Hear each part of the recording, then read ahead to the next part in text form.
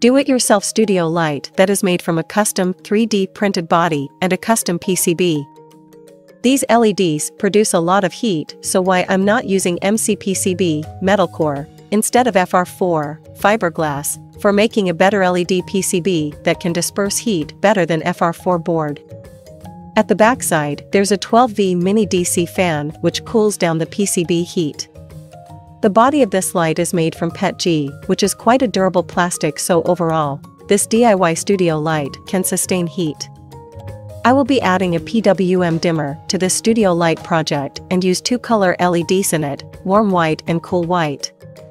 This project is created by Arnov Sharma. Follow Electronic Wings for more such videos.